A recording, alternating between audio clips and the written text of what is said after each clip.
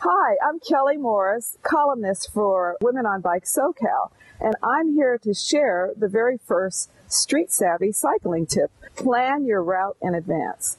Let me give you an example of how to plan your route. I have a girlfriend who lives 5 miles from my house.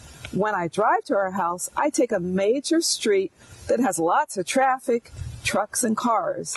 That's not a street that I would feel safe or comfortable riding my bike on. So I use my bike map and I look for streets that are parallel to those major boulevards, streets that are safe, have very little traffic, and I feel comfortable riding my bike on. And those are the streets that I would take riding to her house. Remember, the route that you drive isn't necessarily the route that you ride.